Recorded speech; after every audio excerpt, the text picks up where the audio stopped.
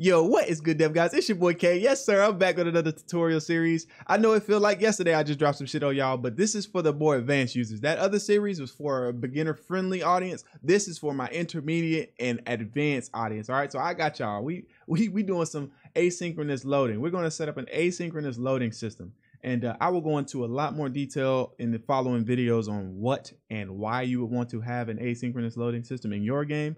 But let me just step you through this. We have a actor that gets spawned in here. That is our BP async test. And basically this actor has some functionality set up to either load data asynchronously or try to this function here, load random skeletal asset. It tries to get a reference to some hard data that we go ahead and set our skeletal mesh to. So let me just go ahead and press play here so you can see. So right now, if we go ahead and try to load a skeletal asset, we will get an error saying that this data has not been loaded, because even though we have a soft reference to this data, it hasn't actually been loaded into RAM. It hasn't been loaded into memory. So it won't be loaded until we request to load it. So we can go ahead and hit this request async data load. And then when we try to load a skeletal asset, now it'll work.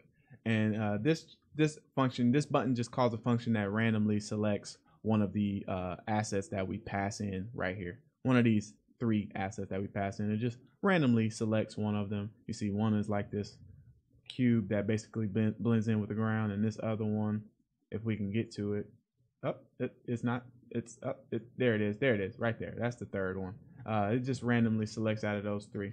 But you see, we requested an async load of the skeletal mesh, but if we go ahead and try to load some static meshes, you'll see the data hasn't been loaded, and that's because we haven't requested an async load of those assets. And I'm gonna go ahead and set this on a loop so that these can continue to run while we load these other ones. So I'm gonna try to load again. You see the data hasn't been loaded, but if I go ahead and request an async load and then randomly select the static meshes, you'll see some static meshes will start spawning in there and going through its random selection as well.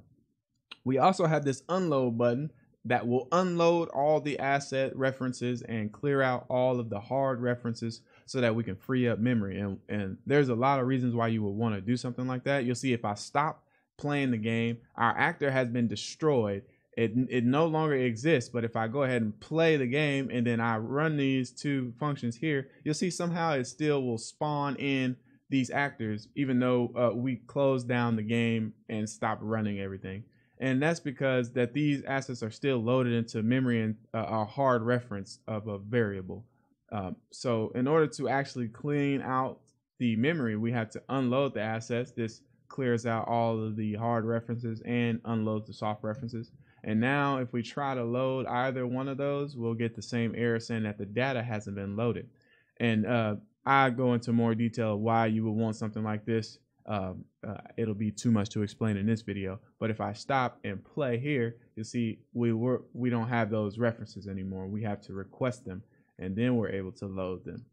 So yeah, that's basically what we're going to set up. It'll help you get your head wrapped around asynchronous loading. So if you guys are ready for that, go ahead and join me in the next video where we get some theory and some knowledge. That way we're all on the same page when it comes to this system. We'll get that out of the way, and then the following videos we'll go ahead and set up this project, run through all of the things we need to set up.